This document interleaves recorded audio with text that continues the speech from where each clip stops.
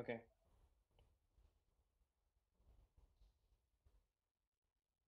Yeah, I am.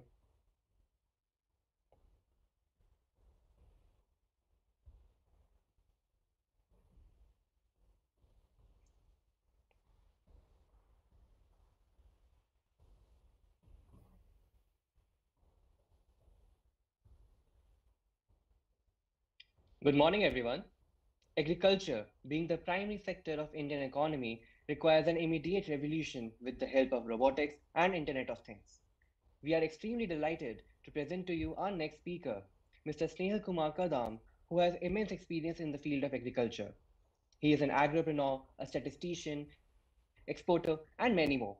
He completed his master's in actuarial science from Bishop Heber College and is also a part of the Institute of Actuaries of India. He carries with him a rich experience in the field of business development and analytics. He currently serves as the principal and managing director of Swami Shri Exports Imports Private Limited and Alpha Predictions, where he helps in enhancing the agriculture ecosystem by introducing AI-based precision agriculture technology and a buyback model for the much-needed development in the Indian rural agrarian sector. We are really grateful, sir, that you gave us your precious time for our session. Without further ado, over to you, sir. Thank you, Shaurya. Looks like you have gone through my LinkedIn profile thoroughly.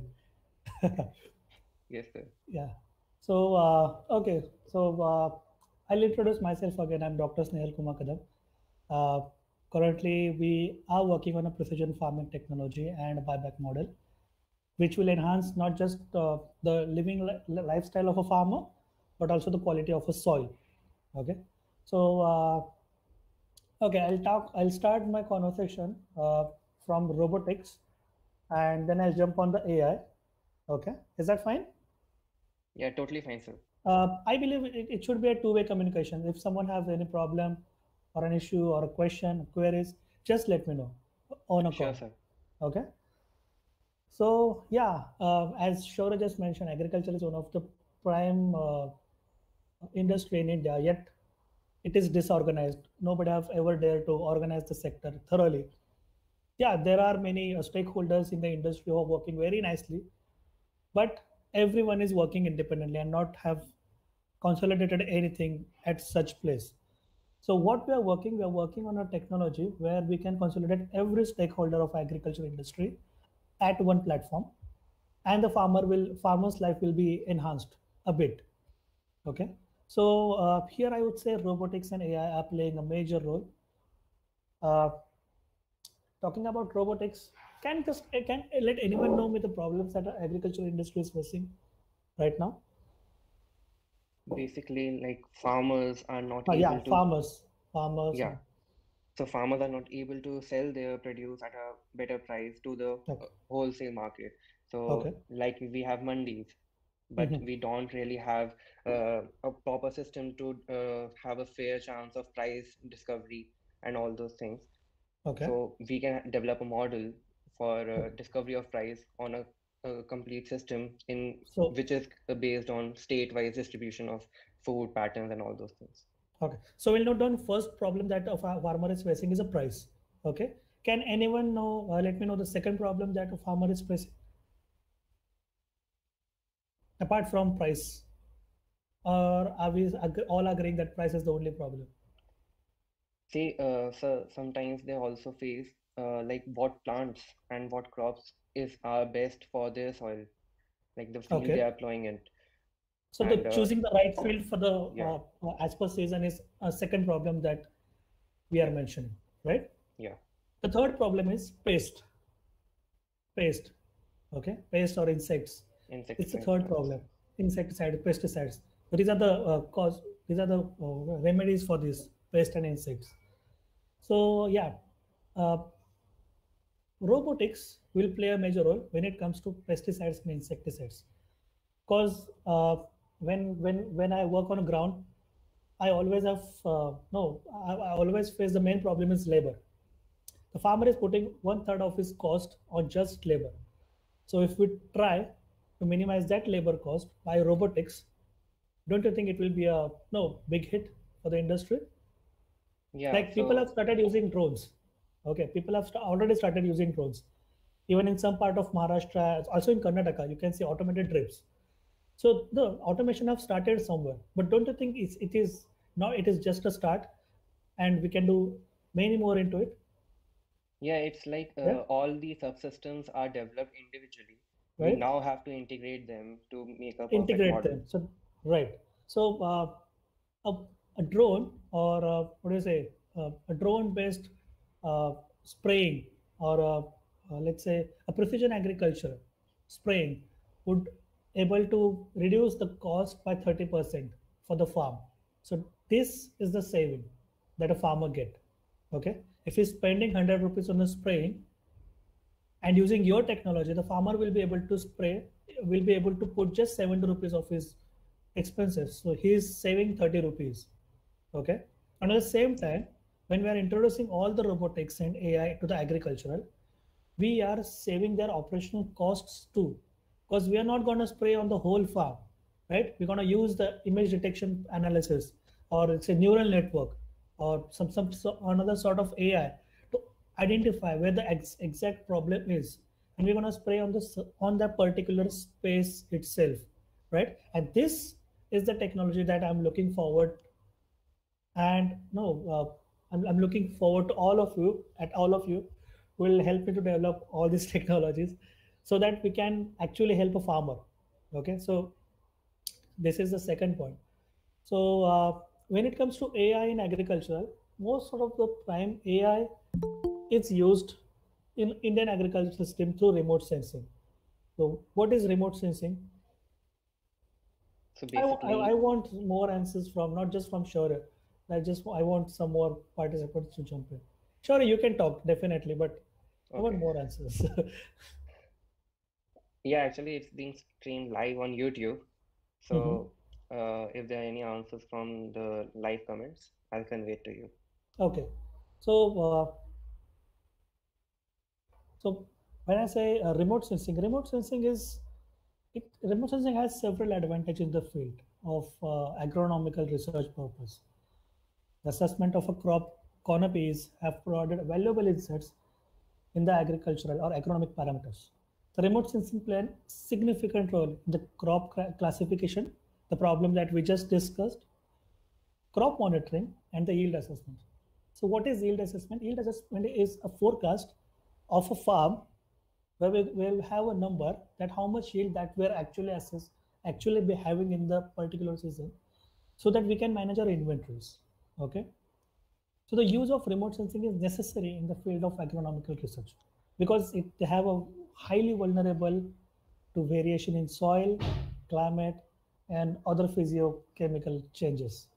Okay, so remote sensing it's particularly an art and a science of a gathering information about the objects or area of the real world at a distance without coming into the direct physical contact with the object under study. You're understanding, right? Yeah, yeah,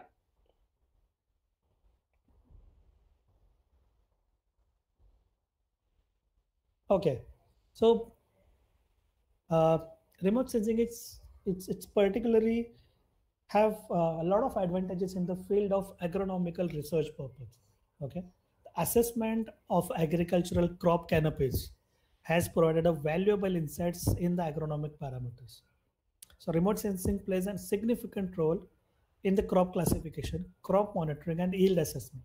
So when I say crop classification is the first problem that we just discussed, okay, crop monitoring for the price purpose and definitely as per the soil quality and the water quality will definitely have a crop, some effects on the crop. So we're gonna monitor all those effects, all those results, and hence the final will be the yield. So yield will get assessed. So we will have a number that how much yield that we'll be having in a farm per season, so that we can manage all our inventories. Okay, so when I say inventories, it means the transportation, the packaging, everything. Okay, so remote sensing it's an art and a science of gathering information. The more we grow, the more we know. So we just need to grow on the farm. and whatever we are growing in the farm, we just need to track every single information that is happening in the farm through sensors, through satellite, through no infrared, microwaves. We have different tools and no devices to measure all these parameters, and we're going to use them, right? So Yes, sir. yeah. So once we have typical response of the target for these wavelengths regions are different. So they are used for the distinguished vegetation, bare soil, water and other similar features. So I'll explain what it exactly means. Uh, when we say precision agricultural technology, what does it actually mean to you? So we are not operating on the entire field, but Okay, specific crops and plants on a particular area. And okay. according to that, we are going to operate. For example, if we have to spray pesticides, we are not going to spray it all over the field. We are Hmm. going to spray it over the affected area only. And that, as you told, like we have drones, they have video cameras, and from that we can determine which crops are affected by the pest or not. Okay. So on that So area, it will yeah. get sprayed automatically. So precision. Mhm. Okay.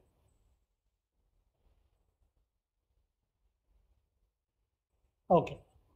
Okay, great. That's a wonderful question. Uh, GIS is particularly identification of a land. Okay, so you have a lat long of the particular land, and through satellite, you can when you give this. No, we need to develop few codes where we will be able to fetch the satellite information through this lat long of a particular land. And once we do that, we'll have a satellite images of particular of that land, and then we can put different let's say uh, different filters uh, on the image, and we'll be able to fetch uh, different information like NDVI. So NDVI is index, vegetation index, right? So yeah, so remote sensing uh, is related to GIS in this form, where we have a authority to fetch more information, to know more data, and then we need to arrange it. So basically, uh, remote sensing or precision agriculture technology, it means see, land is basically yield is basically a combination of three main parameters. First is weather, the next is soil, the third is water. We just need to balance all these three parameters. So the current practices that a farmer is doing in the farm is basically they're very bad. The total yield that a farmer will is able to produce is the 40% capacity of the whole land. So if we balance soil, water, and weather, somehow we'll be able to produce more in the farm, because that's how we're going to give exact nutrients to the particular crop. And when we're giving exact nutrients to a crop, the germination or I'd say the growth of a crop gets boosted. And that's how the farmer will also get more yield. The current practices that we are doing in the farm will have been able to give 40% more results to a farmer just by keeping a balance of soil, water, and pesticides or weather. Okay, so yeah, weather we have a number numerical data, so we can predict it, right? Through sensors And or through yeah, sensors or satellite. Yeah, you're saying something. yeah, yeah, and we can also use that with the data uh, uh, to tell the farmer that you don't Exactly, need not water, and exactly, whatever we have the automatic irrigation system, so it right, can take that with the data as well to right, depict and determine when to water the plants, how much to water right, the plants. right. So we all have seen the dew, dew, right? Yeah, So what is dew? It's basically a water, right? So yes, in winter, when we have a lot of dew in the farm, irrespective of the amount of dew that we had in a farm, we water the whole farm the regular way that we have been informed, right? So what we are doing here, we are giving extra water to the crop. The only man can eat more than what he wants to eat or what his capacity is. With the crops, they're not like that. The If we give them something extra, the adverse effect is definitely will be there. So by giving exact nutrients to a crop, we'll be able to optimize the growth of a crop and hence the production. And at the same time, if you are not giving the crop, okay, the extra water or say extra pesticides, we're gonna save a lot of money, right? So this is how remote sensing is playing a major role into agriculture. Okay, so for the robotics, we have a lot many options. There are drones. We all have seen a machine in a wheat farm where the crop gets automatically pulled out of the Threshers and harvesters. harvesters. So a lot of things are already there, but somewhere we just need to come forward and solve or say major problems, or at least we need to consolidate all these stakeholders at one place where if you want this, okay, you have this. If you want a harvester, you have a harvester. If you need some technology, yes, we have a technology. So we just need to provide all these stakeholders a platform to provide their respective technologies or say services to a farmer. So this is and I feel through Ideafind, we'll be able to identify some sort of platforms that someone might be thinking. And yeah, that's what is all about robotics and AI into agriculture. But So the problem we are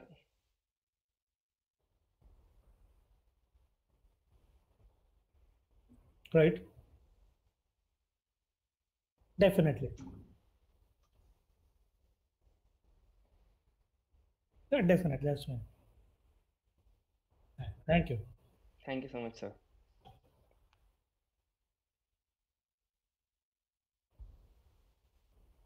So I can cut the call. I can cut the call, right?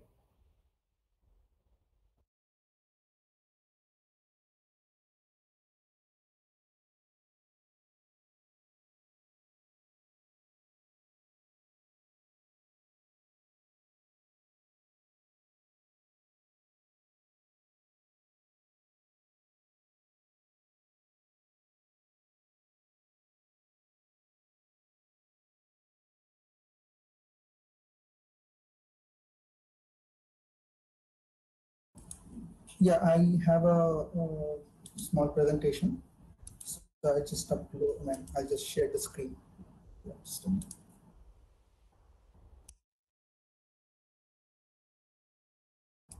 sure, thanks.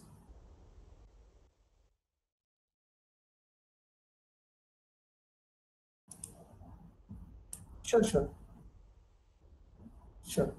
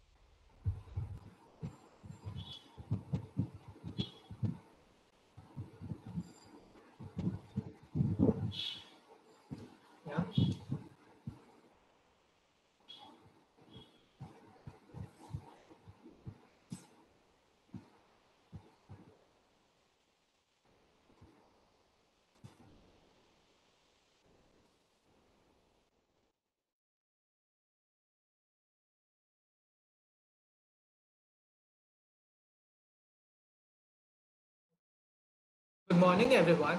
We are extremely delighted to present to you our speaker for healthcare and soft robotics, Mr. Saurav Karmakar, who is the Indian chapter chair of Space Renaissance International and the current serving CEO of Infinos Technologies LLP.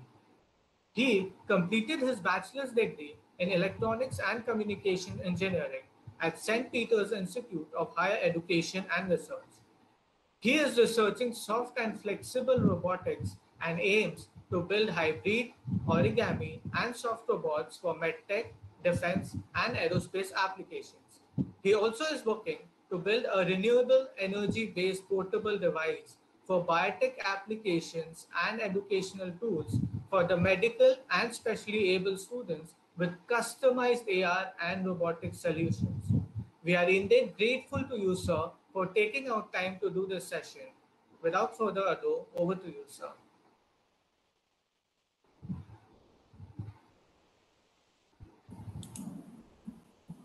Thank you. So, am I visible?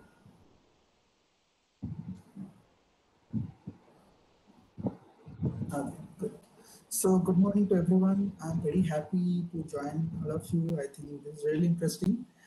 Sitting in home and having some sort of ideathon or some sort of hackathon. So you people are doing a great job, and also good luck to all participants of all categories. So today I'm going to present something about soft robotics. This is maybe very new area, or maybe you haven't heard of it also. I'm not sure. But one thing I can say that this is something very, it's a kind of integrated area, you can say, where people can do wonders, and it's a very new area. So there are a lot of opportunities from research, from maybe product, from maybe some other areas, and it's a very combination of biomedical, material science, robotics, engineering, physics, everything. So it's like very fun kind of areas, you can say. So I'll just present a short PPT so you can have a glimpse of what's happening around the world in the past few years. So can you see my screen?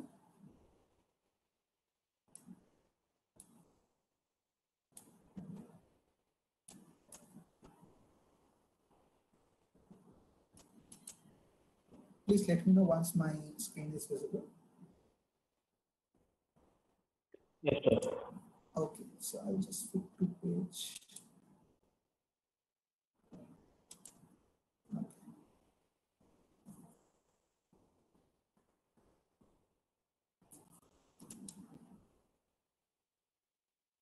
Okay, so yeah, so this is the topic, soft robotics in healthcare. When I'm talking about soft robotics, it's not only like just the word, literal meaning. It's also something like which is not a rigid body. Okay, so when I'm talking about soft robots or soft robotics applications, it's something like which is not fundamentally, it is not rigid. It's not like hard like plastic or metallic kind of robot, and it is also very easy to move. It has a lot of flexibility or degree of freedom, and also the capacity to grasp something, and bending possibilities. I'm not talking about exactly the flexibility, bending possibilities, and the sustainability factor, the waterproofing. A lot of cases it is far ahead than normal or traditional rigid robots actually, and the same for the healthcare. So today I'll be talking very few examples, which is like one of the remarkable research done by different countries, different institutes. So today I'll be talking about several things, and I will also tell what I am doing at the end. So soft robotic globes, exosuit, millibot I'll show, and something about magnetic control.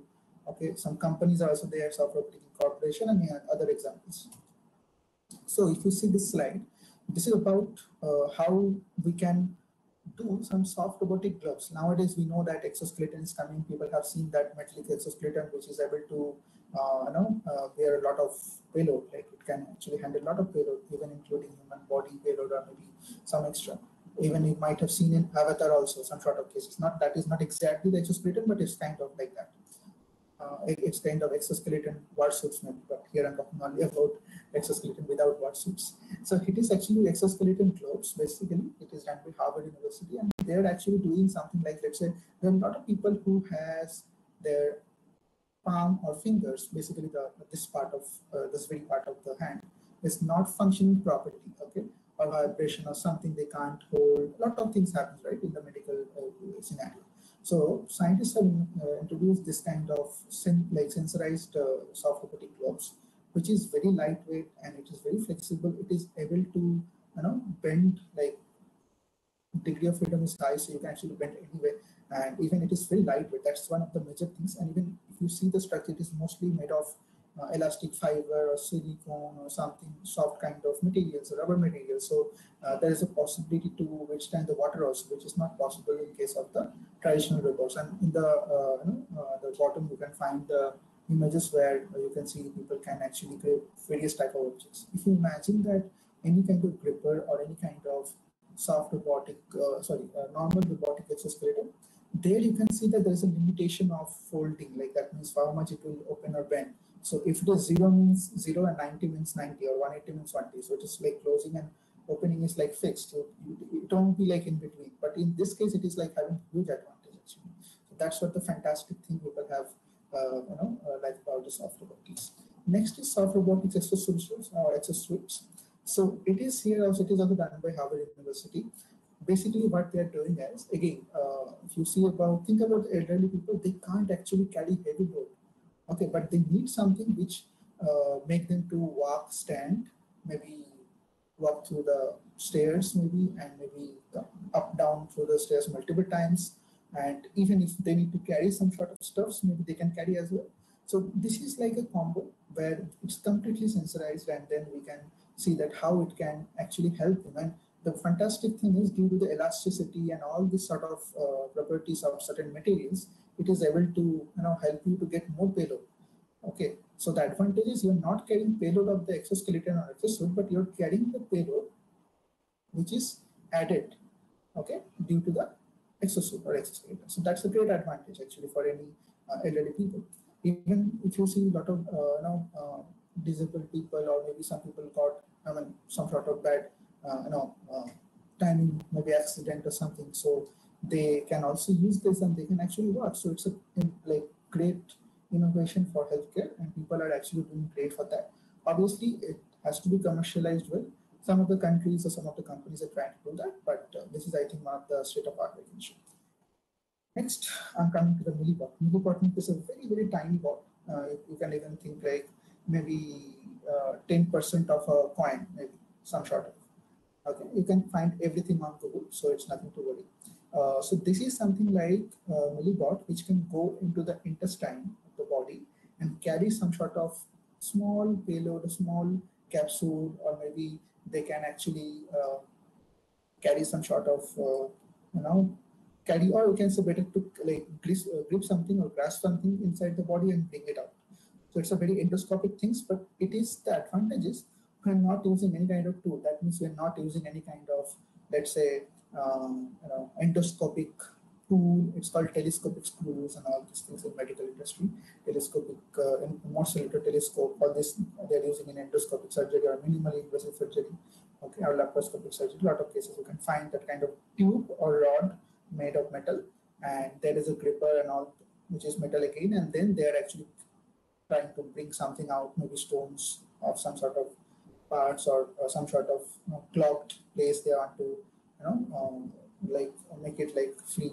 So a lot of things are there. But here we see it's a very tiny robot which can carry some capsule also. And if you see the third image, this one, it's a very tiny. If you imagine this is like one of the body parts, for example, and see the size.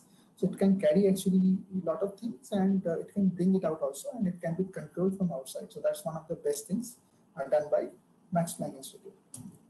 Okay. Next, something is again very interesting. It's actually magnetically controlled, and it's a very special thread, you can say. Okay, so it's a thread, or you can also tell in a robotic term, continuum manipulator, or maybe like flexible manipulator, for just for your simple way to explain it. So this is a kind of thread which can be magnetically controlled, and it is used to deliver this clock reducing therapies basically. So there are a lot of cases we see that blood clots and all this kind of things happen, right? So it is able to make it vanish, or maybe some sort of make it the channel through the some sort of part of our body. It's not only for brain, it can also be for any other places like some sort of urethra or some other places where like some sort of clog or some sort of blockage is there. So we can actually send it and we can try to remove that clog, or we can bring it out also maybe with some sort of paper with it. So this is another idea. It is done by MIT. Next is I will talk about a company. It's a Soft Robotic Corporation. It's in US, and then they have done a very nice job. Imagine that any kind of delicate item, okay, which is like food industry or maybe some sort of medical industry, right? Or where you have a lot of delicate items or tissue or maybe cake or maybe eggs as per the pictures images are given. So these are very delicate. Now you imagine that you want to carry it for certain distance, A to B distance, and there you are using metallic or wooden or plastic kind of gripper, for example. Then what will happen? They can actually make crack, or if the pressure or the force is a little bit more on that particular object, there is a possibility of damage, and that is like maybe high valued object or maybe something very rare object, right? We don't know. So for that case, they introduced, it's actually done by one of the greatest scientists in Harvard, Professor Weitzer, I think, and then they have initiated as a company maybe, or they have gathered as a company for this Soft Robotic Corporation. They have built a fantastic gripper which can actually carry different kind of delicate items. For example, egg or food industry, you can find a lot of application of it, and it's becoming more and more smart, so they can actually do it faster with certain manipulators, and it is like trying to be universal, so it can be added to different manipulators, so it can be operated anywhere. So one of the best thing is this, I think. Last, I think I will tell about other soft robotic application. So imagine this is like a universal gripper which can grasp any kind of objects. This is made by Italian technology. They have made bio-inspired octopus tentacles, okay, with shape memory alloy and silicone based gripper. So this is like inspired from the trunk of elephant. So you can see it is also, we can say, as a continuum manipulator.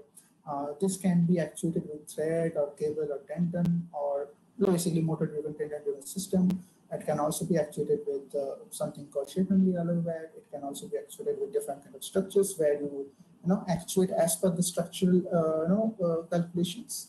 So this is fantastic. Also, if you see the second the T image, it can control by maybe pneumatics. So pneumatic is a fantastic thing that people have done. So imagine this one, it's a hollow tube, or this one is a hollow tube.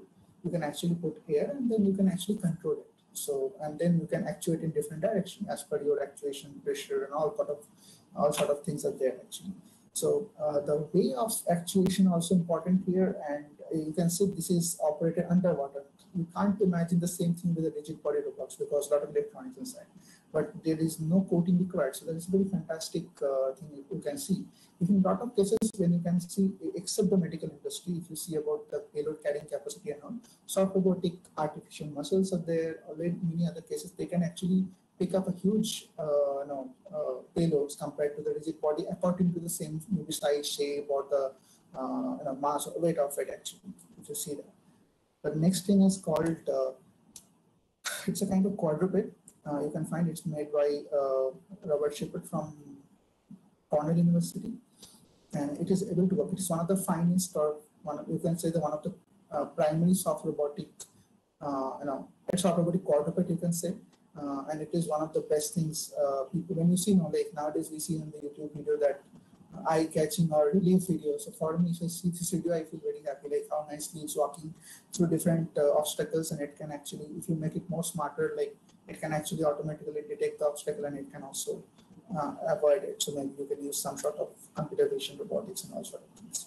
The next thing is it's bio-inspired robot. It is made from the worm, earthworm or inchworm, and it is also made of shape memory alloy plus different kind of elastic or rubber kind of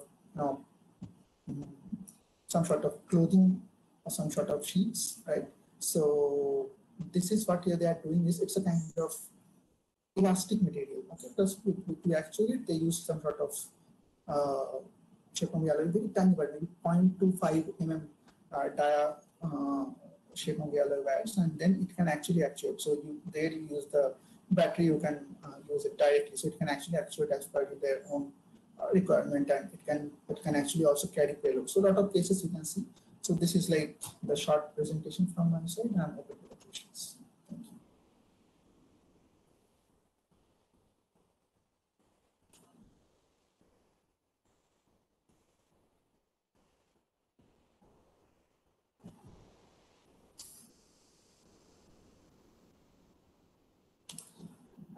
Unfortunately, at the moment, I don't see any soft robotic course because it's a very research-oriented area at the moment. But if you're talking about compliant mechanism, it's a very integrated course. Okay, so you can't, make it very specific. So if you want to do the soft robots, first you have to know material science. Second, you have to know that robotics, how the robotics are happening. Third, you have to know about the sensors. So these three elements are very important. What we can do, like if you have the fundamental courses, along with that, if you want to take some independent study, at the moment in the different universities or institutes, that you can add and you can go ahead with what is the state of art is happening at the moment in the industry or academics, and based on that you can carry this kind of things. I mean, at the moment it's not there, but yeah, this is hopefully in future it will be possible.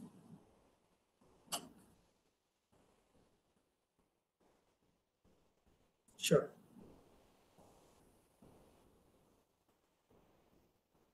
Thank you.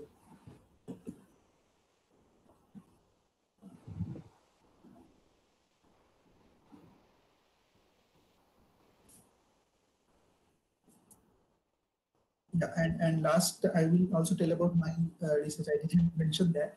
So I'm actually doing research on soft robotics in healthcare, basically for endoscopic surgery or endoscopic surgical tool. And also one of the areas is like soft robotics for space. When I'm talking about soft robots, not always it is like the rubber made, but sometimes it's like hybrid soft robots where we mix both rigid and soft, and then we use it as per our requirement. We focus it on the sensors and many other cases, which increase the sustainability in the different what can I say, maybe unknown environment, like let's say space or space surface explorations and all. And there you use this kind of things. It's fantastic to manage, and maybe it's very less cost or cost effective. So we can deploy a lot of more. And even if you think about the psychological perspective of any, I've been in different space related research and organizations, collaboration with ISA or many other people. So I've seen that there, even if you heard of something called Mars Analog Mission, it happens in US and many other places. So what they do, they make some simulation hub where they stay for let's say a certain period of time, and then they make it like a astronauts, okay, astronauts or astronauts because of Mars, and then they try to train them such a way that the communication will be delay of 44 minutes and all these things, which imagining that we are in Earth and these people are in Mars, and then how we are communicating and all the things are there.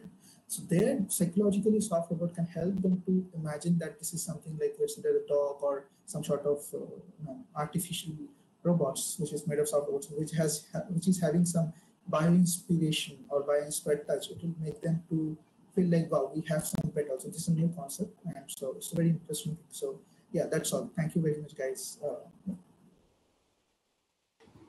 Thank you so much, sir. Yes.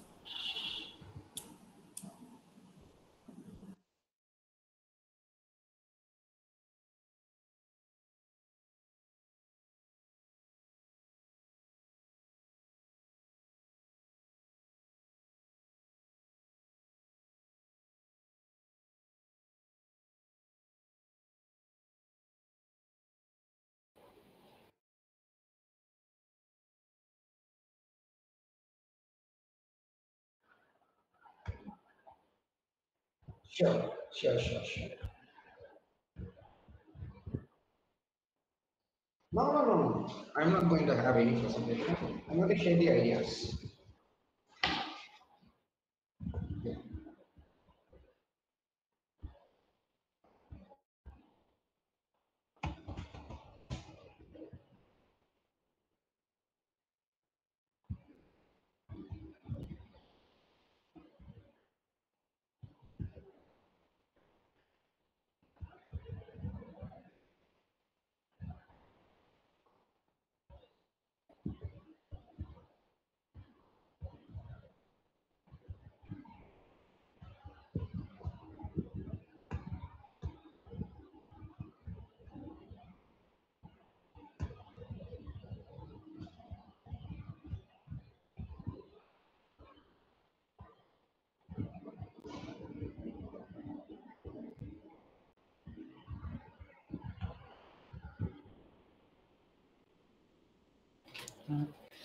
A very good morning to one and all present here. With the advancement in technology and its increasing day by day, dependence on devices and internet. This certainly has its positive outcomes, but on the other side, we are increasingly vulnerable to hackers and viruses. For ourselves, the development in technology should be proportional to the development in computer security. On this note, I would like to welcome our esteemed speaker, Dr. Lakshmana Kumar Ramasamy. He is the head of Center of Excellence for Artificial Intelligence and Machine Learning, Hindustan Institute of Engineering and Technology. He is also the ACM Distinguished Speaker and is now part of Committee of National Defense Research. Happy to have you here, sir. And on the behalf of IEEE-RAS VIT, we welcome you, sir. Yeah, thank you. So good morning, guys. So it's honor for me to share my ideas and experience to all the young charms and young minds who are so-called as budding researchers and budding, engineers and entrepreneurs, right? So coming to the point, like as the time given to me is a bit short, like 15 minutes, I need to stick to that. So let me make the things very clear and crisp, right? So I want to share my experience, like what is the importance of robotics and how we are using robotics in the defense. So as far my experience is concerned, right? Okay, I'm basically working for cybersecurity for government of India, right? So we are using artificial intelligence a lot, right? So coming to the point, like so I don't want to speak much about like what is robotics and what is AI because it's all it's all known terms, like you all have already learned a lot of things and experienced a lot of things. But the one part which I want to convey is like cognitive intelligence, right? But nowadays we are working on robots, but it's all, I mean, there is no semantic is involved in the robot. So we are trying to bring cognitive intelligence for the robots, which helps for simulation and processing of information and knowledge, which in turn generally build capacity in a mission like it can imitate like a human behavior, right? So I can tell you, like once you use robotic technology into the military applications, we are tend to call it as a transformative technology, right? Because we know very well, like we are using this transformative technology, I mean, basically in social, in economic, and as well as in the military fields as well, right? And I mean, guys, probably you might have heard about there are a lot of robot applications or robotics are used in mapping technologies. Even we are using in handwriting recognition for mail delivery. We are using that. Even we are using for financial trading and surveillance. Even we are using for target acquisition and smart vehicles and so on, right? But the agenda of Indian government is a bit different. I'm going to tell you like what are the things they are working on, right? And what is the future of Indian defense as well, right? And probably you have heard about drones as well, right? We are using drones for pizza delivery and even drones. I mean, we are using robots for PlayStation games and the self-driven cars, right? Okay. But the one part which I want to leave is UAV, that is unmanned aerial vehicles, okay? Because that is really changing the world a lot, okay? Because I'm going to tell you like what kind of robots are being used in defense, okay? What is our ultimate aim? Because when you speak about defense generally, you need to speak about some military applications, right? Because we use multiple options for military applications, generally for strategic, for operational, and for generally tactical level of planning, right? Okay, because I mean, as far as military application is concerned, there are a lot of things need to be considered, like UAV, I mean, unmanned aerial vehicles, and UGS, we call it as unmanned ground system, right? Because they are the one who can guide us towards the bomb and missile systems, right? Okay, so these are the things, but our government is working towards ROV. So what is that ROV? We generally call it as it is a remotely operated vehicle. Okay, we call that as Dutch robots. So I mean, now Indian government is working towards that because when you want to defuse a bomb, I mean, yeah, a human can do it, but if any error happens, so what's the point, right? So instead of that, government is planning to, I mean, to build Dutch robots, right? So these robots, generally we call it as it's as a, I mean, Netra UAV. Okay, there are a lot of names are for Dutch robots. We have like Preston, we have like Searcher, and we have like Netra UAV. Okay? We use these kind of robots, and in turn, these robots work as like an unmanned UAV, that is unmanned autonomous vehicles, and we use for reconnaissance. And so that is the importance of Dutch robots, right? And from experience, I have heard that Indian government have planned to build around 300 to 400 Dutch robots just to defuse explosives, okay? And the import and the another aspect of Dutch robots is like it has the capacity to climb anywhere and to defuse the bombs. Right. This is one thing. And the next part, which I want to tell you, like, is like, what are the things in which a defense sector, a military sector, is planning to do it? Because if you say robotic technology, I mean, we cannot do without AI, right? Okay. So without AI, we cannot do anything. So we need to work on AI as well, right? Okay. So the next level is like bringing robotics with artificial intelligence, because I can tell you like the future war is, the future war can be probably dominated, right? Okay. So this could be dominated by an unmanned systems, okay? But once you bring artificial intelligence and robotics, especially into military applications, into a defense sector, I can tell you few benefits. Like number one is we can work a lot on image interpretations, because I can give you example, like say for example, if any of the enemy is hiding somewhere in some places, we can interpret the image, right? Our target need to be accurate, so we can work on target identification, classification. So without AI we cannot do that. Once that is done, then that information is interpreted to the robots, and mission will take care of the rest of the stuff. Okay, that is one. And the next thing is like, we have heard about traditional and conventional weapons. Like we used to buy a lot of weapons, okay, but they are called as conventional and traditional weapons. But what we are speaking about expert systems, right? Okay. So what is the importance of expert systems? Like, so once you work on these expert systems, that weapons become more sophisticated. So that, example, I can tell you like radars and missiles. So radars and missiles will become like a sophisticated weapon systems, which is easy for us to diagnose and maintain, because that system in turn becomes like an expert system, right?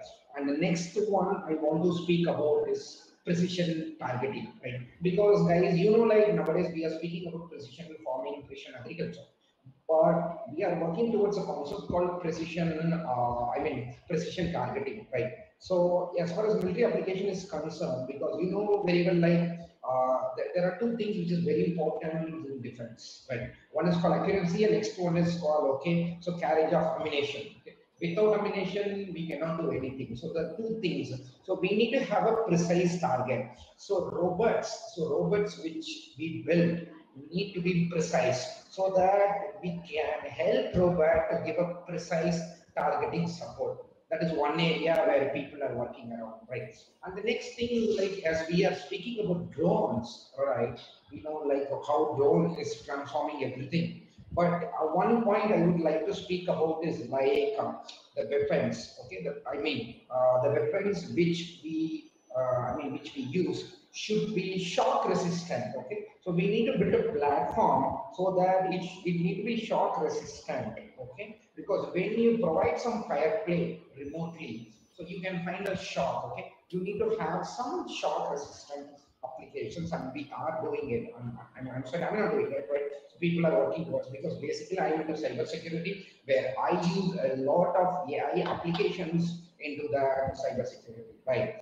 And the next thing is like you might have heard about a missile, right? So target range of missile, and the and the trajectory analysis, that is very important. and the trajectory analysis generally to kill the particular people, right, and the launch time and the simulation all need to be assessed. Okay, so this assistance is very important, and if you want to assist this to a robots, I mean, so we need to have AI in hand. Without AI, we cannot perform this in different environments. Okay, and the next thing is like, have you heard about like anti-improvised explosive device? Okay, right. Okay. So there are a few gun firing systems, and we generally call that as an anti-improvised explosive device, where robots are used instead of humans. Robots are nowadays used, I mean, to explode that. Okay, so these are the few, I mean, areas where government is rigorously working. And as I am speaking about the government, I mean, DRDO, what the DRDO is doing and what the people are doing. But apart from that, there are few private sectors, like my friends are there, right? Okay, so they are working on few robotics with AI, and they are trying to work on military applications as well, because previously they are working only for I mean retail, that is only they are working for consumers. Okay, consumers, I mean, especially for goods market. But now they are planning to break into military applications, like companies like TAL, okay, TAL manufacturers like high-tech robots, like Coco robots, Robosoft systems. These are a few companies which I know. Para robots, like, okay. So they are working on trying to making robots for military applications as well, right? And there are few foreign companies I want to tell you, like Uran 9. Okay, Uran 9, and the one company I don't remember, that's a Swedish company. They are trying to bring some AI, and they are working on AI with the robotics for the underwater systems. They're working towards that. Okay, and coming to the Uran 9, I'm completely inspired by Uran 9, because that is, I mean, that is like, it can generally, the rate of fire of Uran is like 350 to 400 rounds per minute. That is very huge. Okay? So it can bring a lot of disaster. So people are working towards that. Okay, so these are the few areas where I can tell you, like defense. I mean, AI and robotics is greatly, used a lot in defense, right? And I want to tell you, like, once you bring robotics, and we can gain a lot of advantages, like, okay, we can bring a lot of advantages, like, because you know very well, like, previously in 2014, if I'm not wrong, 2014, people have started to speak about robotics market was started to build. Okay, and by 2017 they started to revise, like, okay, no, by, I mean, revise the estimate, like in 2014 they start like the factor will be X, but by 2017 they started, no, robotics is going to rule the world by 2025 to 2030. So they started to improve their I mean their estimate. Right, okay. But now I'm telling you, like, the market of robotics, okay, it's really a huge, and huge, okay. And another thing which which I'm a bit concerned is, like, okay, because generally I used to read a lot of articles what US is doing, because as far as military application is concerned, countries like US are concentrating on four areas, like they concentrate on land, they concentrate on sea, they concentrate on air, and even they concentrate on space. And apart from that, they take entire control of cyber as well, right? Because they use sensors, they use logistics, and the effects, what they use, and the command and the control, what they use is immense, right? Because generally, if I say land, they use a kind of a sensor-laden robotic ground vehicles. They use a sensor-laden robotic ground vehicles for monitoring the land. If it comes to sea, they use some long endurance autonomous surveillance vehicles. They use long endurance autonomous surveillance when it comes to sea. But when it comes to air, but the sensing need to be distributed, right? So they are using a different concept called unmanned wingman. Okay, unmanned wingman. So that is difficult. I mean, that is bit new. And when it comes to space, they are using a kind of AI enhanced awareness in space. Really, I don't know what is that, because a lot of research is happening in that particular area. And the next thing, when it comes to command and control, because all the communications need to be command and control so that we can get a proper intelligence. So they are using autonomous AI processing. Okay? Once they use autonomous AI processing, generally they can bring a cooperative human-visual interface so that the augmented decision making can happen, right? Okay, so a lot of things are there. With a given time, like for 15 minutes, we cannot discuss a lot, right? Okay, so I mean, so a lot of things are there because we are doing a lot of research, but the time given to me is just 15 minutes, so I cannot share all the ideas, guys. Okay, so sorry for this inconvenience. Right? So probably I think now it is 10:56. I'm sorry I have taken 1 minute late. Okay, sorry for that. No, sir. No, sir. Yes.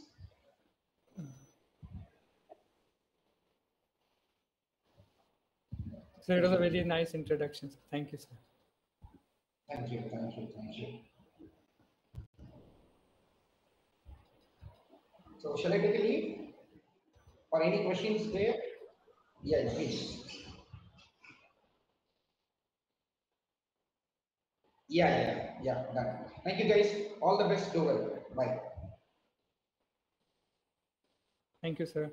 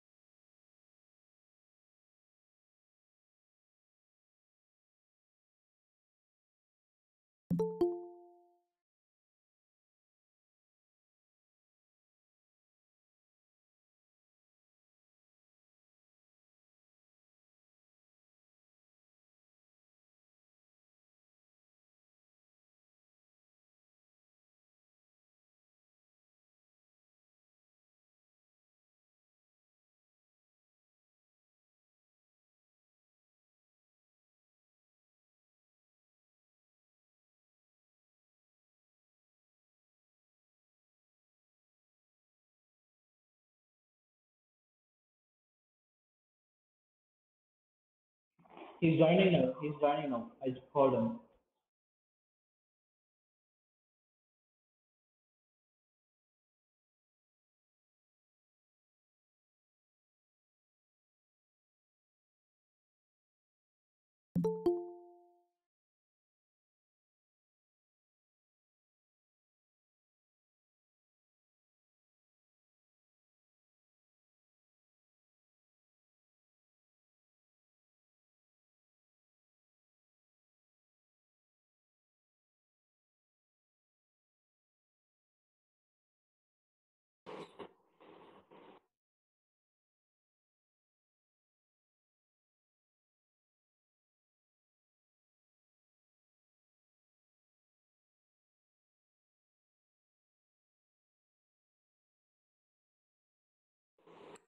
Hey, yes. Can you hear me?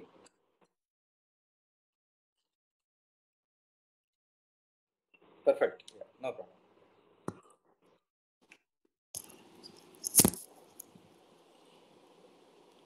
I hope I'm audible clearly, right? Okay. Yes, sir.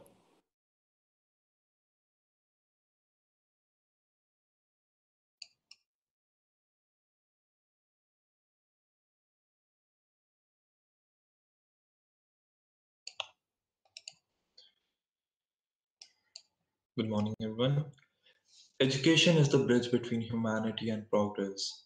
It is what has propagated us from cavemen learning to create fire to modern men, impacting areas of progress unimaginable to man at that time. Hey, Technoids, we would like to announce our esteemed speaker for education track, Mr. Victor Sundaraj, currently serving as Head of Engineering Academy at Infosys Limited. Mr. Victor Sundaraj completed his Bachelor's of Education in Mechanical Engineering from Bharati Darshan University and MTech in Aerospace Engineering from Indian Institute of Technology, Madras. Mr. Victor Sundaraj is a seasoned leader with 20 years of experience in engineering competency development at corporate and academia, and has demonstrated effectively versatile capabilities through roles of leadership, program management, and specialist skills in core engineering. He is now currently leading Engineering Academy, a strategic business partner group which is responsible for developing employees' engineering competencies across the company. We are privileged to have you, sir, and we hope all the participants enjoy the session.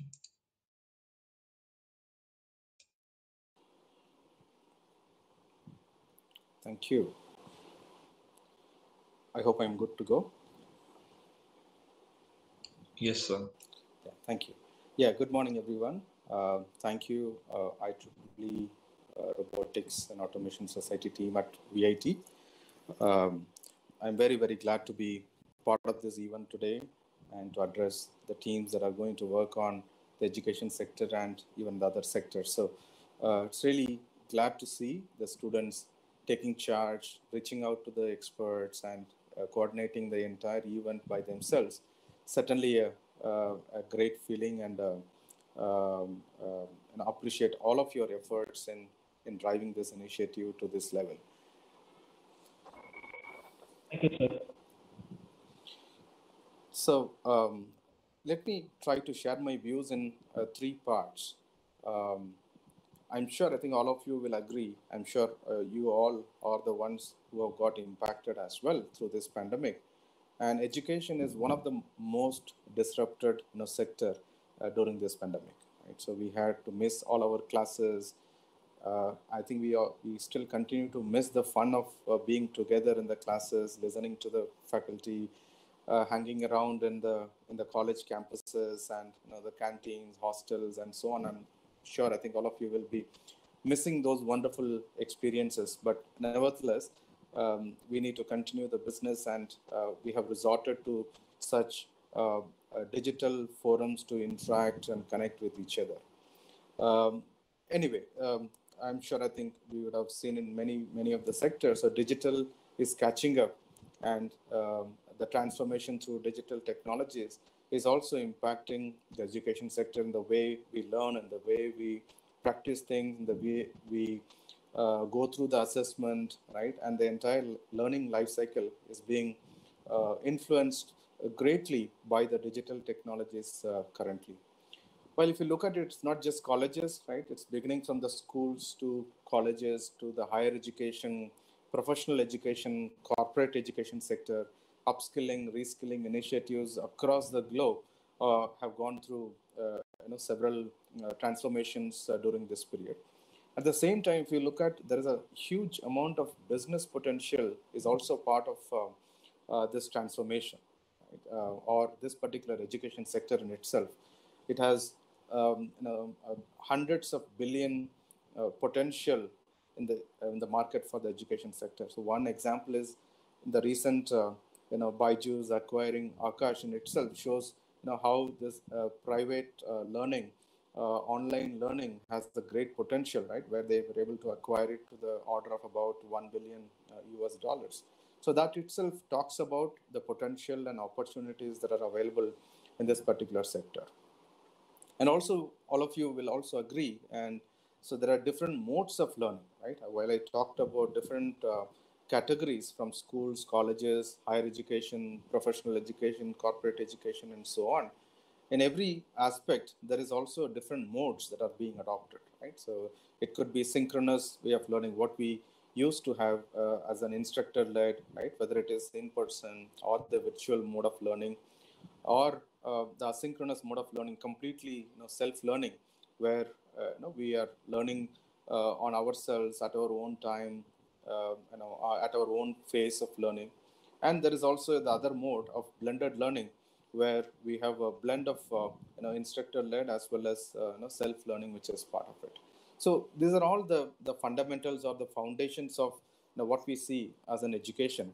So as the next one, let me share with you our own experience of building these systems, building this automation at Infosys. So at Infosys, we have a very large team of educators who look after the continuous education and the onboarding needs of 250,000 employees at Infosys. Right? I'm sure, I think some of you might be aware, where we have the world's largest corporate training facility at our Mysore campus, where we train close to about 20,000 engineers at every year.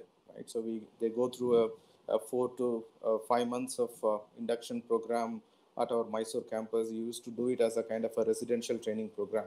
But when we need to close the campus, due to this pandemic and COVID, right, we have to quickly, we cannot abandon those trainings, which is a business need, right, without which the business will not, grow, will not flourish as the way it was planned. So we need to quickly switch to different modes of learning, right, from an in-person classroom-based learning to virtual and digital modes of learning. So because we had these platforms at our hand, we were able to quickly switch over from an in-person to the digital modes of learning in just about 2 weeks' time. Right now, we train more than 25,000 engineers through these platforms. Right? So when we were building this platform 3-4 years ago, we had this 4 core visions in our mind. I'm sure, I think, listening to it, I will definitely give you some more ideas as you ideate and as you bring trickle your own thoughts to come out with innovative ideas on the education side. The 4 core tenets are something like this: making learning convenient, making learning relevant, making it fun and engaging, making it matter. Okay, so these are the 4 core tenets on which we have built the platform, the talent transformation platform at our own end.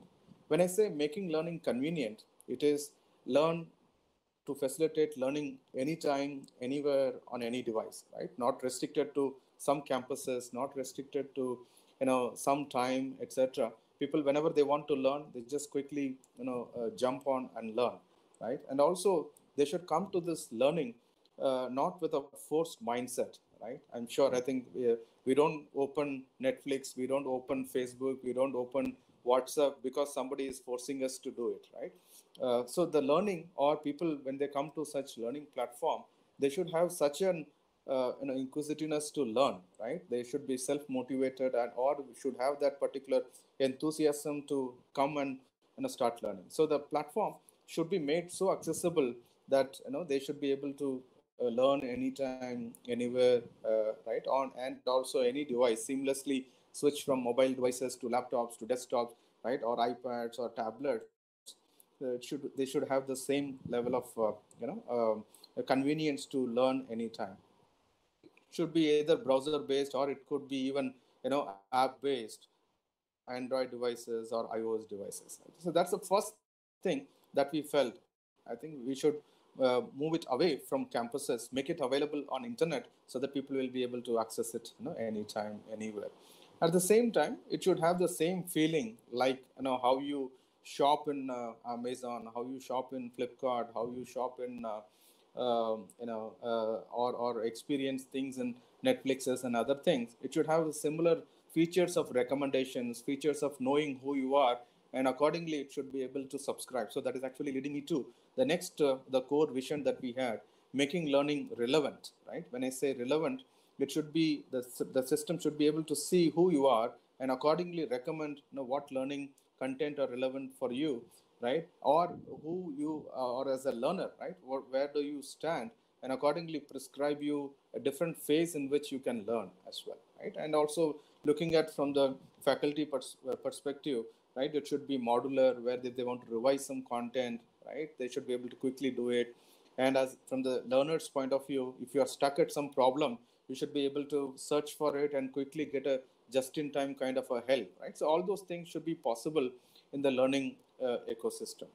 And third aspect is making learning fun and engaging.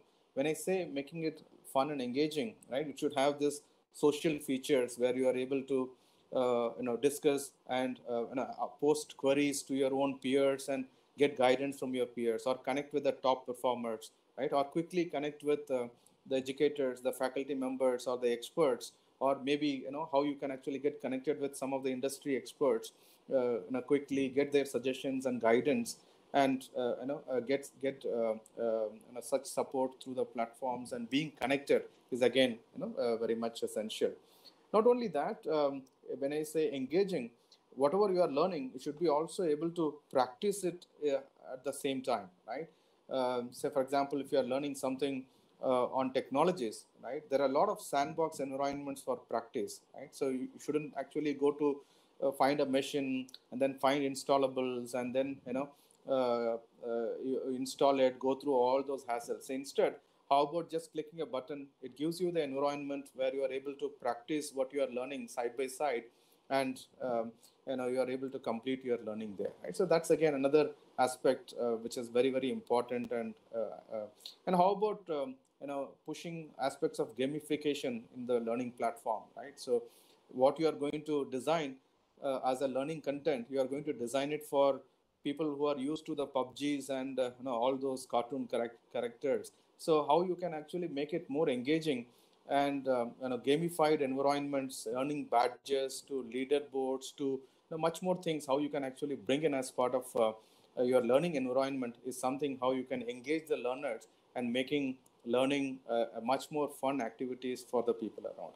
And last vision that we had when we were envisioning our platform is making it matter, right? When I say making it matter, it is to see track how people are actually learning, right?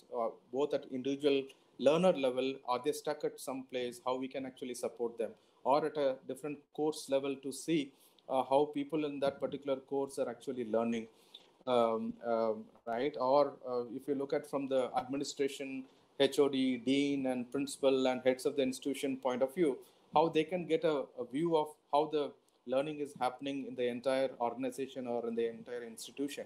So it is primarily the data analytics, how you can actually get the data, bisect them, dissect them into all the intelligence that is required to drive the learning within the organization, right? So as you look at it, we have close to about 250,000 of our employees on the platform learning every day. Close to about 30,000 employees come to this platform to learn every day, right? With an average of about 45 to 60 minutes. And also, we have launched instances of this platform for social learning. I'm sure some of you would have used InfyTQ or Infosys Head Start. There are more than 1 million users who use this platform. So I'm just sharing these things just from our own personal experience. Now, some more tips as you go along and ideate the situation. You need to think about how you can leverage technology in the learning, right? I think that's the most important thing. What we need to do it, how you can automate it from the entire life cycle of learning, how you are able to practice, how you are able to assess, right? So I'm sure, I think assessment is also another big area where people do not have to go to any assessment centers to take up the exams. Say, how about taking the exam from a video proctored devices, and the device is able to check whether somebody is assisting them, somebody helping them through voice, right? Or if he or she is switching screens to take some assistance. So qualifying the test in itself, in addition to evaluating the test, right? So how about integrating all of those environments, the playgrounds or the sandbox environments for practice that I talked about, and also how we can actually bring in artificial intelligence and machine learning into the system for getting the recommendations, the learning recommendations for the learners.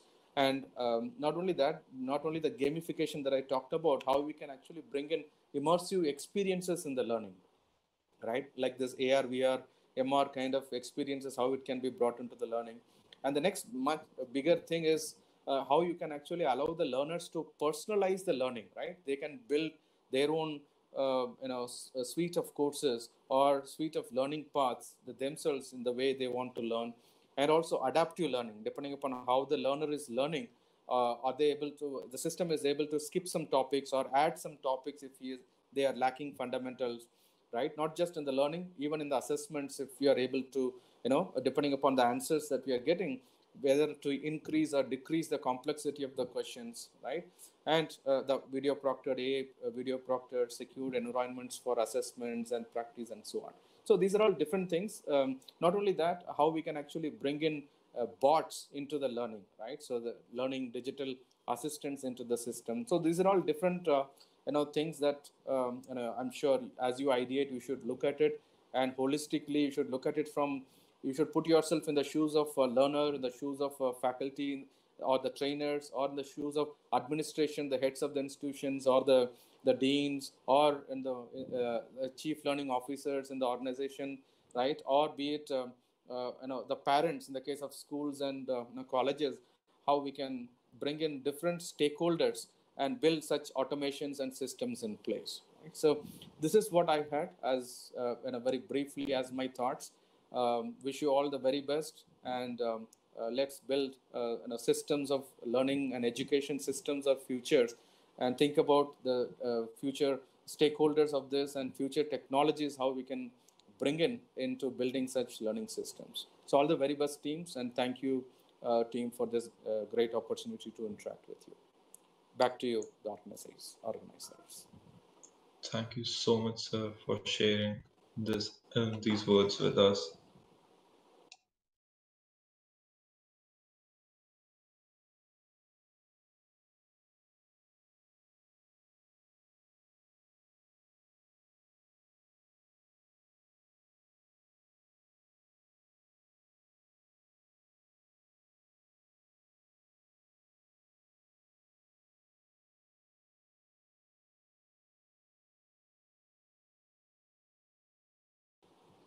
Sorry, are there some questions on the chat window? Should I need to pick up?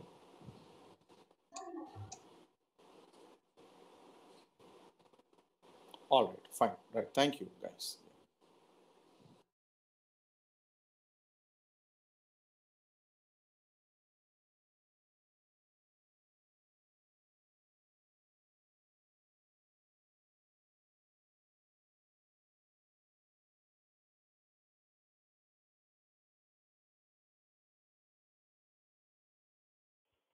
May I hope? Aditya.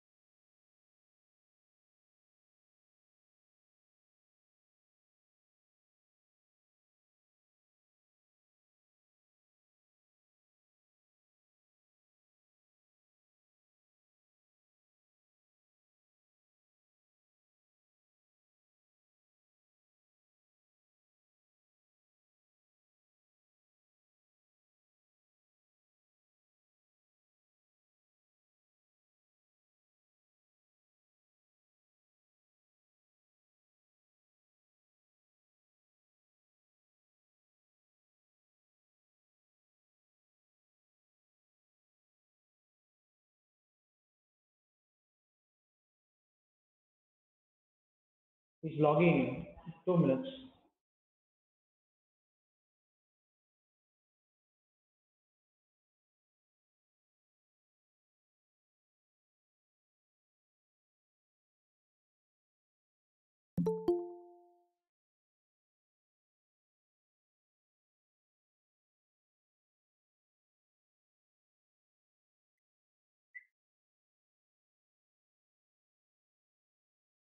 Sure.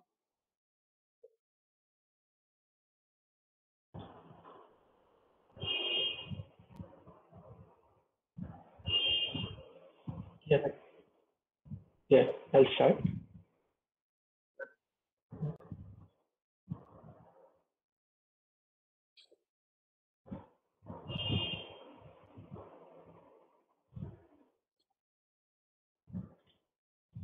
Hello, idea hunters. The next speaker for the domain of augmented reality and virtual reality technologies is Mr. Raman Talwar, who is the CEO and founder director at Simulanis. Mr. Raman Talwar completed his master's in chemical engineering with honors from the prestigious University of Manchester. He held one of the top ranks and won multiple awards during his stay in the UK. He has also been on the receiving end of several accolades and industry nominations due to his groundbreaking research in a specialist domain. His core interests lie in the development and application of process simulation and optimization models to solve real-world problems. As the CEO of Simulanis, he has taken the company to new heights, making it one among the most awarded AR/VR companies in India. Simulanis aims on building impactful products and providing services in quick time frames and with limited resources. It is our honor to have such an esteemed personality as part of Ideafind, and I hope all of you will be inspired by his work. Thank you. Thank you, Aditya. So yes, a very warm welcome to everyone. In this talk session, I'll be very happy to kind of talk about the journey which we have had and also talk about the industry in general. Firstly, in terms of VR, AR as a track, I was told that that is one of the tracks which will be kind of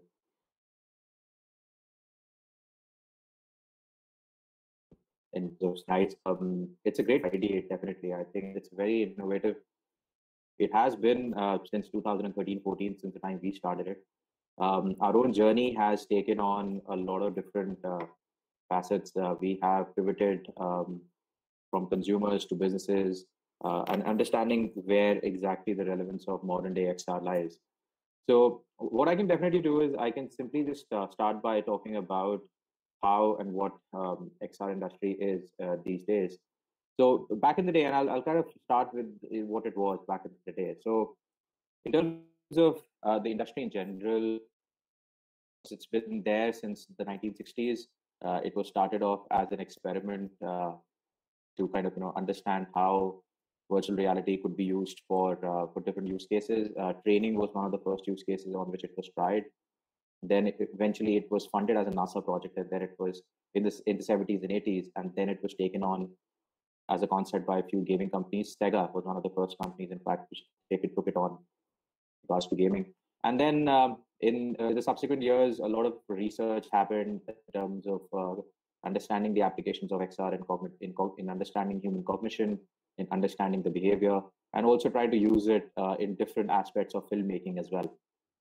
So I think the use cases have been there for a long time. It's just that the industries have kind of adapted the technology of XR in different ways altogether. These days, of course, in the 2000s, a lot of research did take place, of course, and eventually Facebook ended up purchasing Oculus, and that was the start of something which was more mainstream VR, as we call it. In regards to AR, of course, prominent examples which come to mind are the Pokemon Go examples, or examples which utilize and leverage open source SDKs which have been developed by Google and Apple as well, in the form of AR4 and ARKit. So there are a lot of examples online. There are a lot of game development engines which have come up now. Of course, Unity is one which is quite prominent, Unreal being the other. And a lot of action and a lot of it, all of these open source development engines in a way have democratized the way the budding developers like who we have on this panel and on this webinar can actively take part in. All you have to do is simply go onto the websites of these respective engines, Unity and Unreal, and get started. And I think today, modern day XR is no longer a difficult play as it was back in the day, even in 2014, because even then it was evolving very much. So I think we, as a company, have started, have kind of seen how the early days were. It was very difficult to kind of create awareness wherever we used to go with our tech stack. All we used to get was, the wow factor, but it was very difficult for people to understand the business applicability and the use case behind XR technologies. So I think that has something which has really grown over the years. The awareness levels have grown. That is the reason why probably VR/AR is even a track in this session today. And I think the applications now are simply wide ranging. I was just going through social media, and I keep myself up to date with a lot of action which goes on in the West. Even in India, it's really catching up. The latest IPL, which kickstarted yesterday, that the 12th man in the entire IPL season will be people like yourselves joining in through virtual modes. And of course, the organizers have done a fairly brilliant job to integrate various facets of virtual reality, augmented reality technology. And it's something which is just proving that now it's becoming mainstream. According to the Gartner cycle, it was a red hot sector, a kind of a sector in which innovation was happening. This was in the era of 2014-15, where it was very much an upcoming technology. But now I think this technology itself has matured over the years. So entertainment and gaming happen to be very prominent use cases.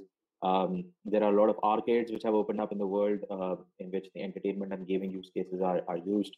Sony PlayStation consoles have been sold, millions and millions of units have been sold. So definitely there is a tremendous need to build something along the lines of VR and AR in terms of gaming. I'm a huge fan of VR AR gaming, even though as a company we do things which are more on the serious level. We do things across in industries and build applications for training and productivity. However, gaming and entertainment across as a consumer uptake is one of the maximum areas where the use case and the uptake has been maximum. Sony PSVR has been selling a lot of units. It's sold more than 1 million units across, and it's definitely one of the ones to watch out for in the future. Oculus has gone strength to strength. Launching the standalone device Quest has made it very, very easy for people to grab hold of any VR device and get going. The consumption of content is at an all-time high. Mark Zuckerberg from Facebook has immense plans to take it to the social network. So I believe the proliferation of VR AR will actually happen as you see more companies joining in the bandwagon and doing so. And how can we forget Apple, which is doing some great work, by trying to launch their early designs of their headset. Their idea and their version of VR and AR is something which is quite spectacular. They intend to kind of blur the lines of distinction between VR and AR. And what they want to do is they want to develop a headset, and they are coming up with a headset which can actually allow you to do both, using a concept which is called the pass-through. So a lot of technologies there, a lot of auxiliary technology companies have been built up. There is action happening on haptic gloves, so you can actually wear gloves and you can build them. That's a great ideation for you all as well.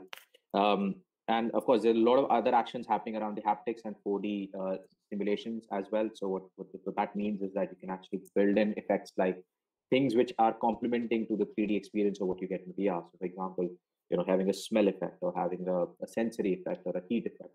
And if you could integrate all of these components into a typical VR application, I think that's something which is quite a spectacular end result. So I think since this entire talk is about ideation, that's a framework which I would like to share as well in this call. It's something which we use a lot in terms of building new things, and that's about combining a lot of different aspects of different technology areas and just combining them to kind of have an end output which is quite spectacular. So this could take different forms. You could potentially look at taking an idea and implementing it in another dimension. For example, if you are using VR for, let's say, a very serious use case, you could think of VR being used in a different context altogether. Similarly, if you want to kind of build an idea, then there are a lot of ways in terms of making things better. So there are adjectives which can be used. For example, if currently a technology is doing things in a certain way, then how can you use XR or VR to make it better, faster, cheaper? So I think these areas are these sort of ideation techniques are what I feel quite important for you to kind of think along the lines of building something unique. There's a lot of use cases. There are a lot of use cases out there. Medical surgery is one of them. Of course, you can pick them out. Engineering construction is one of them. just getting access to giving people access to information in a scalable format is something which I would definitely like to go for. And in terms of the trends of the future, I think scalability is what is very important. So for all the budding building people who are kind of building things from scratch, I would always recommend them to go with technologies which are scalable. So web and the browser offers a lot of opportunities to scale content. And I would say whatever you're trying to do, just push your technologies on that medium and platform as much as you can. And if of course, if there is cross compatibility and you can have mobile based frameworks involved into it as well, that can also make a lot more sense. In terms of the real essence of VR, I believe the real, or XR as they say, is data. The power of everything which you do in VR or in AR landscape is all what you can do with the data which comes out of it. Single sessions in VR or AR played by users can throw so many data points that if you have the right analytics engine, you can really make a sense out of it. So I believe data analytics is also one of the very key fields of what you can look at as an ideation within this field. So just to summarize, social gaming, getting something scalable online, and the trend which is very important these days is something which is trying to make sure that you have things which are very much accessible to people, because long and it's been talked about that VR has been kind of not kind of caught upon some of the other technologies which are there, because a simple reason that the hardware makes it a bit inaccessible. So the more you focus on things which are not hardware focused and hardware driven, the better you can actually get in terms of applying that use case at scale and mass. I personally believe that the VR is very successful if you scale it up. That's what we tell our customers, that post a certain level of deployment, VR only starts to give the benefits when it is used and deployed at scale. So that's another message to people, that don't get disheartened if the applications are not receiving that level of traction when you build them. It's very important to see how you can actually see out the application in terms of usage. The more you use them, of course, the better it becomes, and that's something which is very important to scale things up at a tech level. So these are some of the trends which I had, and one of the very important trends which I also wanted to throw at people, which is shaping up currently, is the entire concept of having virtual events as well as having virtual meeting spaces and collaboration spaces. We are doing this over a Google Meet platform, but that's the ideation which I throw out at people.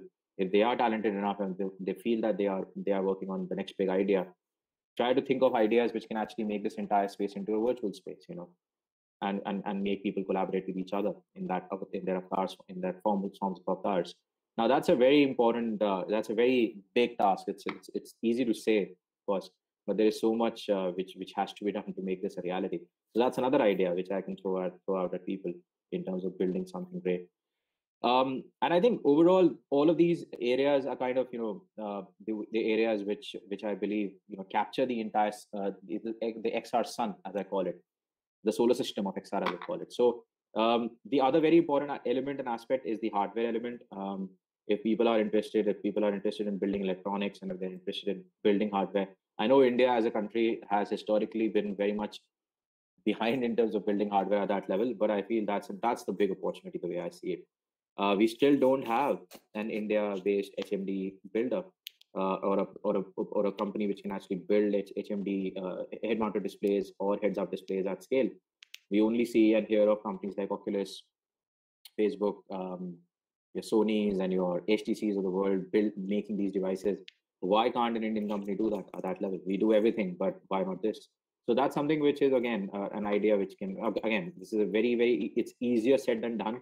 I know there are a lot of challenges which the country currently poses in terms of building hardware, especially at a chip level, manufacturing of PCBs for that matter and stuff. But of course, being visionaries and being budding students and being the youth of who you are or all on the call, I would, of course, push you in that direction of making this a reality and ensuring that companies can benefit from such interventions. So I think these are some of the overall themes or around which, of course, I've centered my talk on. Just to make sense out of it all, try to think about the finish line, I would say. try to think about the end experience. There are a lot of tools which you can use. Ideation, of course, is very important at the first stage. The next important stage, as per any design thinking curriculum also, is of course prototyping.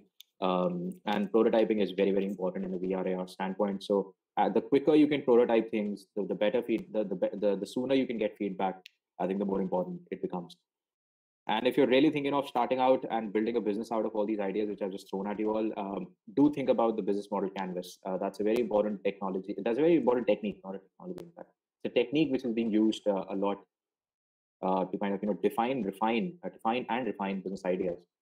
So if you have an idea, of course, if it makes a lot more sense to you right now, but try to think of how it can actually make a commercial business sense to the world at large and the impact which can be created. So you have to view the entire solution from an impact perspective as well. So it has to not only make business sense, but it has to make an impact sense as well, because at the end of the day, everything in the world out there tries to do something or the other in a sustainable manner. And that's the next big push technologies are going towards. Everything is turning towards sustainability and making sure that the environment and the nature around us is also looked at. So these are massive areas in which people really ideas have to turn their attentions towards. And this is something which, of course, as a recipe for what you can build, I've given out.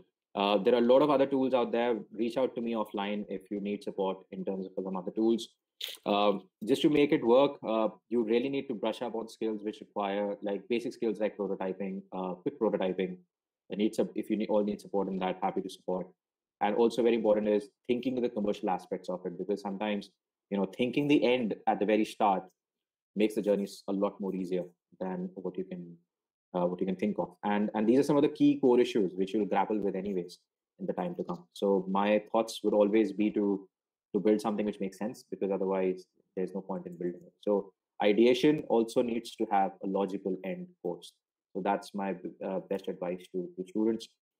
Very happy to take questions out there. Of course, if there are any other questions I can take to make it a very flowing conversation, happy to do that. Yes, sir. Thank you for such an insightful speech. So the first question was actually given by our previous speaker. He spoke of how the pandemic has affected the current trends in the field of VR. And could you elucidate on that? Absolutely. So pandemic has really changed the way people think about VR technologies or AR technologies. Yeah, but the point is, it's a bit of a myth, really. If you ask me, being a very practical person, I think everybody will think that pandemic has come in and it has changed the polarities and shifted the goalposts and everything. But to be honest, the industry of VR AR was not ready to even deal with the pandemic that way, because we were not able to scale technologies as fast as we would have liked for the pandemic. So I would say, yes, the long-term picture is clear that people need it, businesses need it, but the road to adoption is still not paved out, and that's the big challenge. So that's an opportunity. I would still say, being in the industry, I can still see companies struggling to adapt to VR, AR technologies, and I think at a consumer level as well, it's not trickled through. So I think there is opportunity there. The trends are, of course, for the future. Future trends are shaping up well. Industry is slowly opening up, but a lot has to be done still to make it consumer mainstream. That's my answer. Yes, sir. So I think we'll have to stop it here as time constraints. Sure, no worries. But I think you'll be added to a Discord server. So the participants will ask you their questions there if they have any. Sure, happy to be a part of it. Thank you, Aditya. Thanks for having me on the call. Yes, sir. Thanks for the speech. Thank you.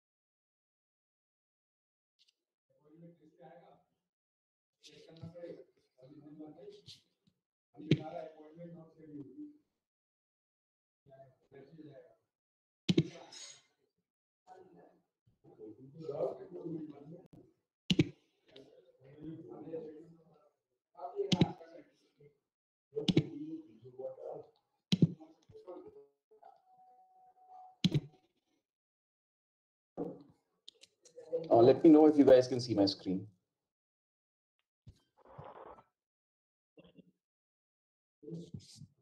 Oh, okay, okay, okay, no problem.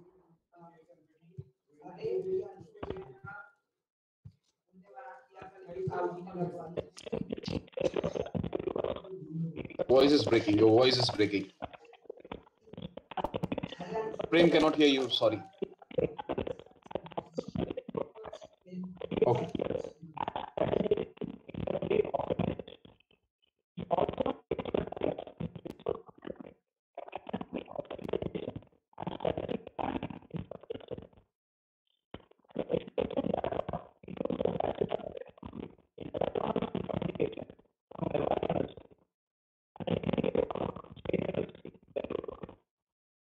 Mr. Animesh is a startup enthusiast who has deep interest in public transport models and electric mobility.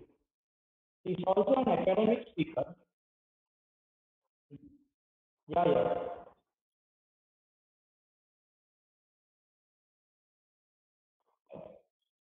Oh, yeah, sure, okay.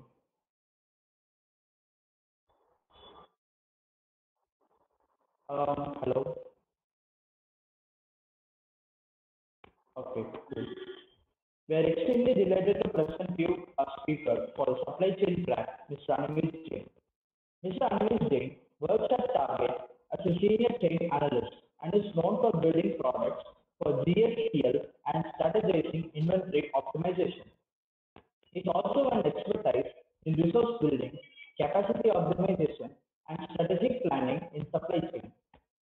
His education background includes a Bachelor of Technology in Electronics and Communication from Mewar University and an MBA from Jain University, Bangalore. Mr. Anish is a startup enthusiast who has deep interest in public transport models and electric mobility. He is also an academic speaker and trainer on retail, supply chain and logistics, aviation and transportation, advertising, and life skills. We are indeed grateful to you, sir, for taking your time to do this session. Without further ado, over to you, sir.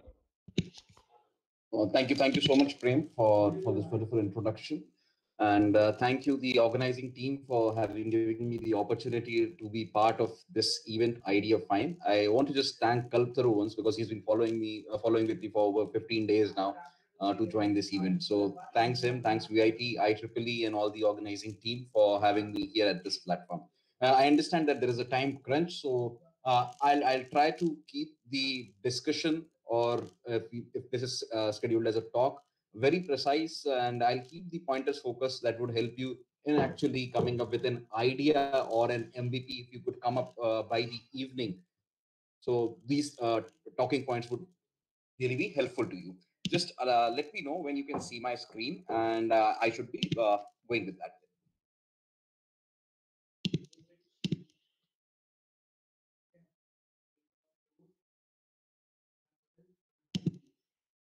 Can you guys see my screen?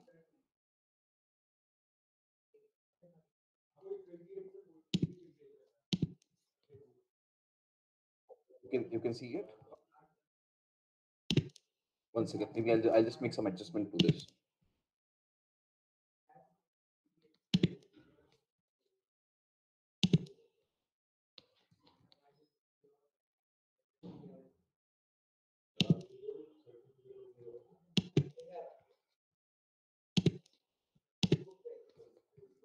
Can you see it now?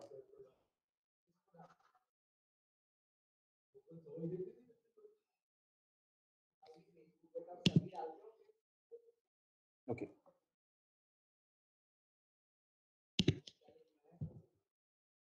You can all see. So perfect. So it's 11:45 now. Prem, can you just tell me what time I have to stop?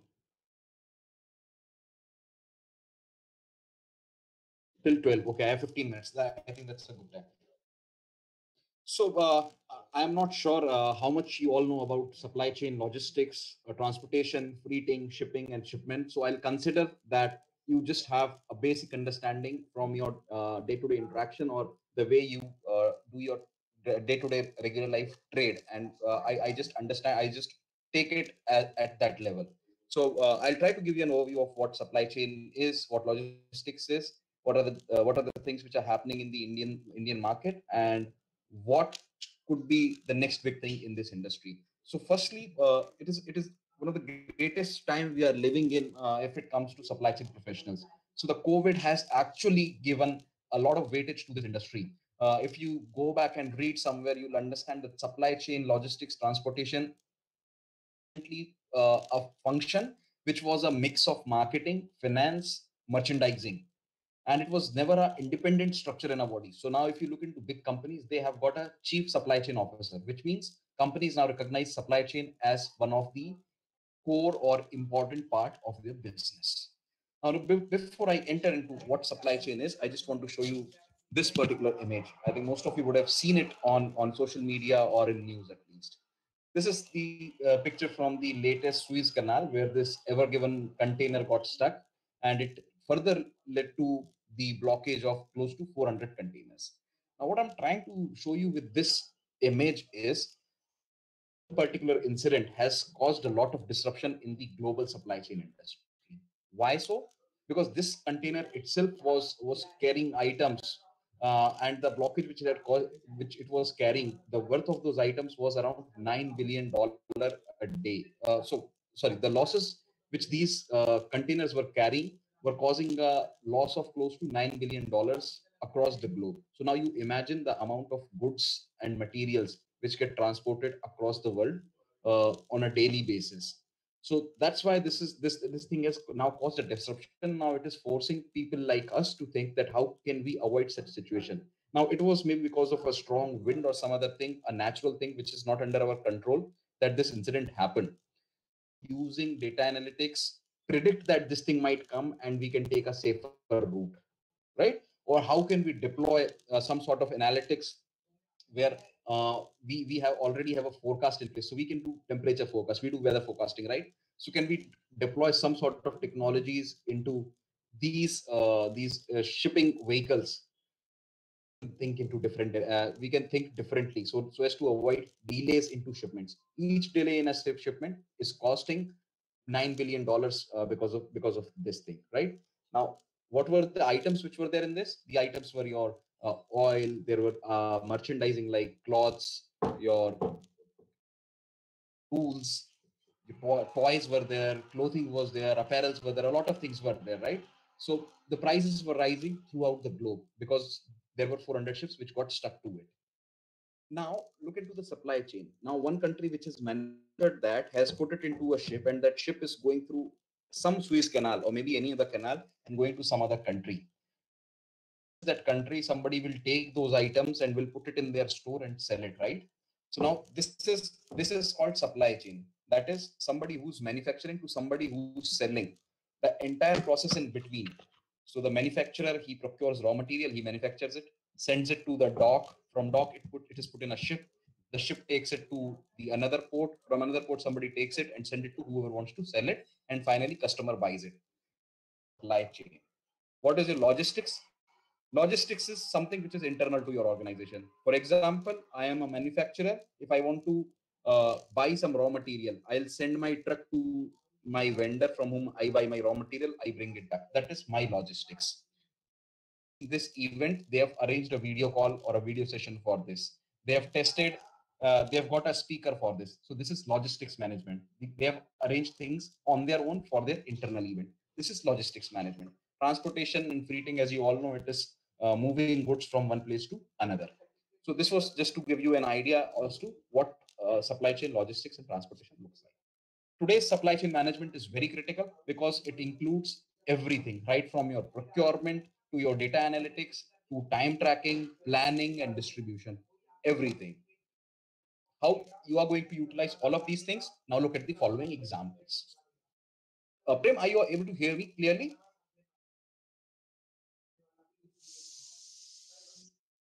Perfect. So I'll show you three stories, and these three stories will become the basis of your idea, I feel. So this is the story of Bharat, where you see brick and mortar kind of a thing, a highly unorganized market where they are able to sell clothes, they are able to sell you toys on a traffic signal. They are sitting somewhere in some corner of your city and selling you vegetables and fruits. Somebody is selling you the groceries, or what we call as kirana. Now this is the story of Bharat. The retail world in India is predominantly 90% unorganized. This is the story of real India. Now you need to have some solutions for these people. How can they actually track their inventory? If they have ordered, say, this sari vendor, let's say he has ordered 10,000 Kanjivaram sari from somewhere. How can he track that the shipment is shipped, where it has reached, when it will reach him? Then it comes to his system and how many ever he is selling. So kind of a ERP for somebody like him. It needs to be affordable. It needs to have ease of utilization for him, because he might not be that qualified to you. This is just an example. So you need to look around thinking some solutions for them. Number two, story of India. Story of India is a story of people like us who are sitting in big metros like Bangalore, Mumbai, Delhi, Kolkata, Hyderabad, Chennai, or some cities, some other 10, 20 cities like that, where we have got organized retail, where we have got e-commerce players. So you using your mobile phone, you can now order in the post-COVID era. You can visit a store by taking appointment. You can pick items from the store. So that is story of India. Now these are big players. What these people can do to optimize their operations of supply chain. Now Tatas, they run one grocery store which is Star Bazaar. They run one store called as West Side. They run another store called as Tata Teneria Sari store. Now they have multiple forums to do all of that. They have not brought all of these things together like Reliance has done through its Reliance Smart, right? So what they can do to optimize their supply chain.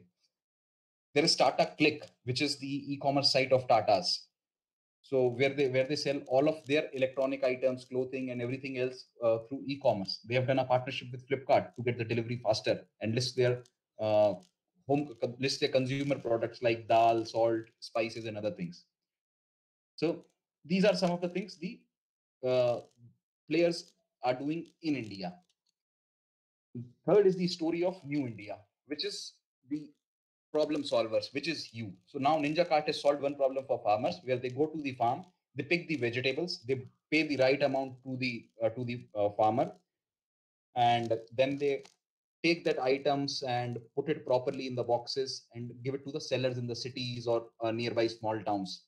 And then those vendors also get it for the right price. Now what is happening in this exercise is farmer doesn't have to spend money in transporting these things to the nearby mandi, nor these people who sell these within our cities, in our neighborhood, they have to go to those mandis. So Ninja Cart has taken care of that transportation.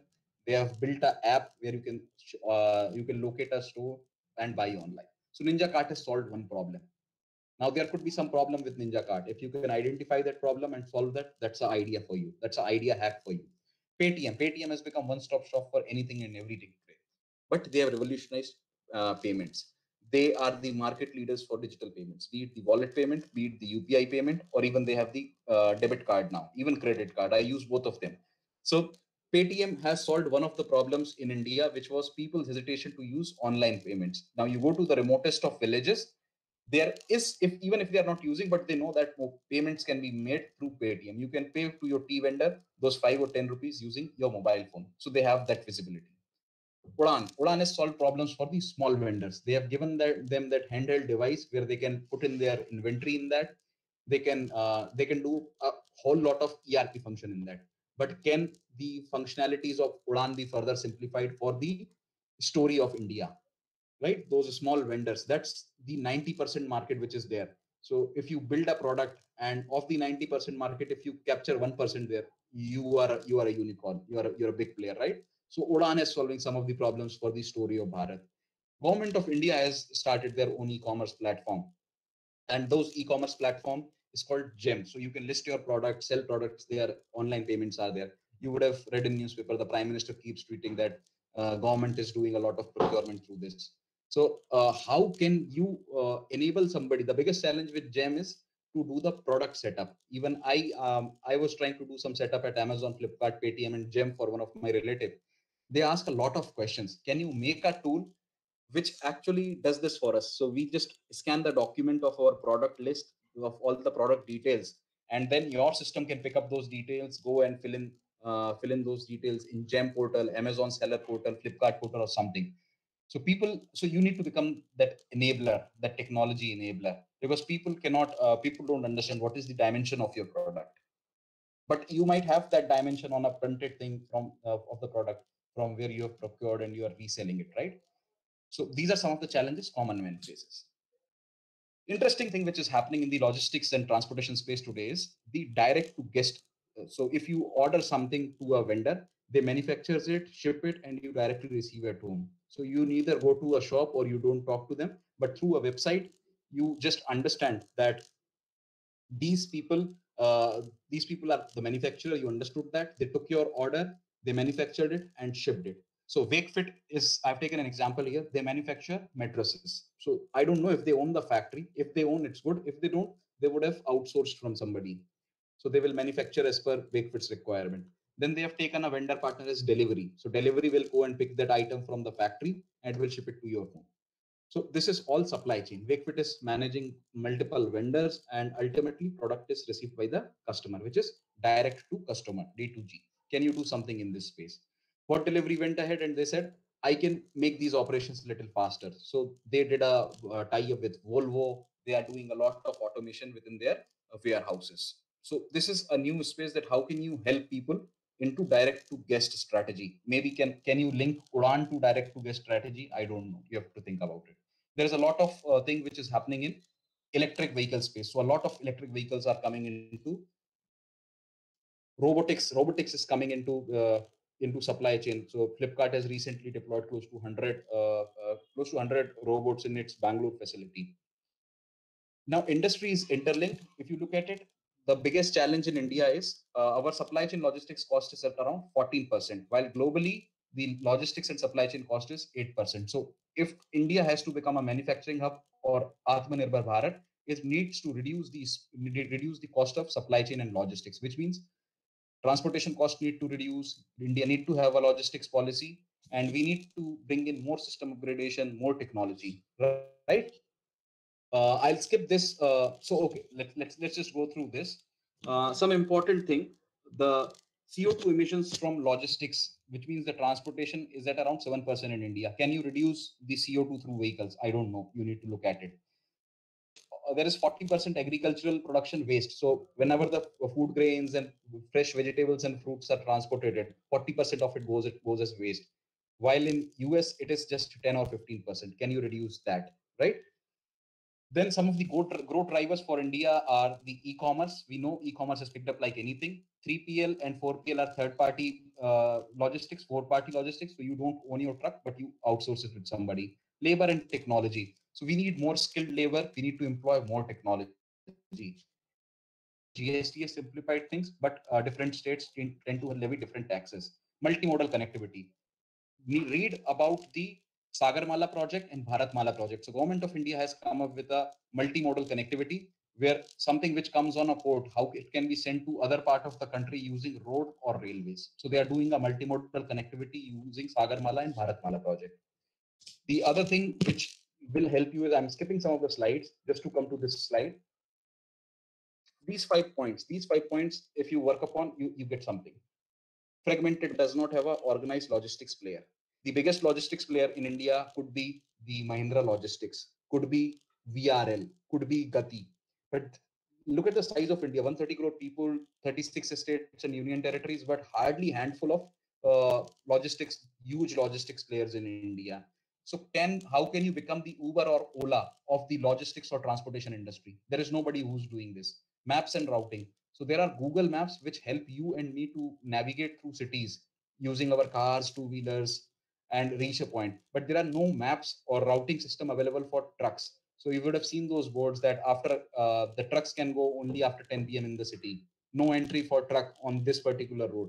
So can you make those maps only for trucks? That will save a lot of time for them. At many times they get stuck. Real-time visibility. So when we don't have real-time visibility, we have visibility for our items at a node to node level. Your item is picked from the vendor in Bangalore. The item has reached the facility in Chennai. The item has reached the facility in Delhi. And finally, the item has reached to your destination in Indore. But I don't get to see between Bangalore to Chennai, where is it? So there is no real-time tracking for the truck owners or the logistics partner. Even they get to know once their truck reaches somewhere else. So this will help them have a real-time visibility as to how much time their truck is taking at which place. Although they have got GPS trackers, but the systems are very inefficient. Cold supply chain is very poor in India, and not many players are there. Future Group is doing some things in that space.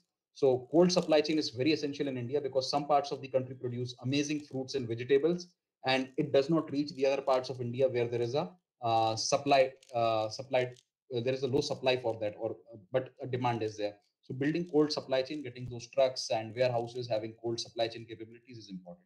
Lastly is the sustainable practices, which means becoming more environment friendly, reducing plastic, using more solar thing, and reducing waste. That's it. That is sustainable practice. So these are 5 things I believe. If you think about these things, you might come up with an idea hack for any particular sector.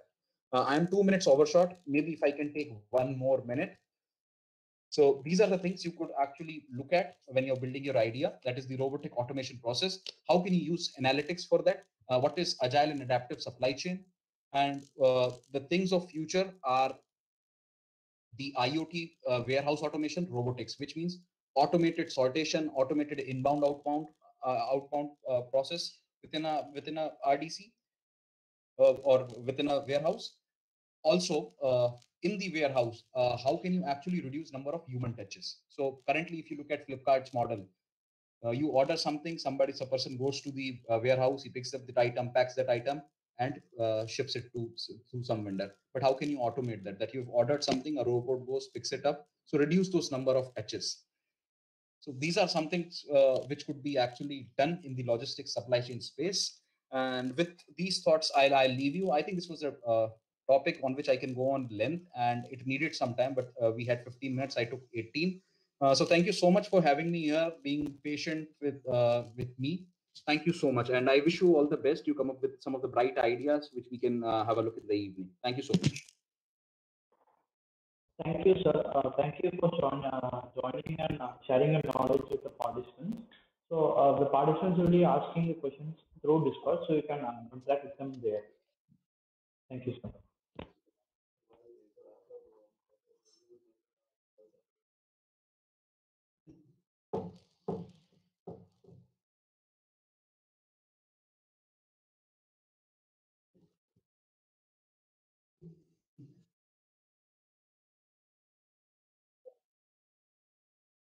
Okay.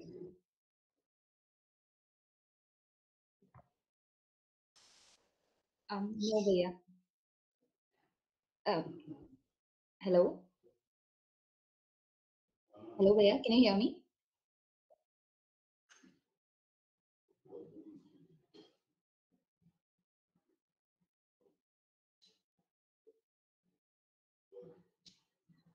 An announcement. All the participants are requested to create a Taskade account. We'll be circulating a form for the login IDs to avail some of our exciting goodies. The Taskade link has been shared in the Discord channel. The requirements for the first review are on the website and will be announced on the Discord channel. Information regarding the second review will be given after the first review. We request you to keep track of further announcements in the Discord channel and will clear all further queries in the Discord channel.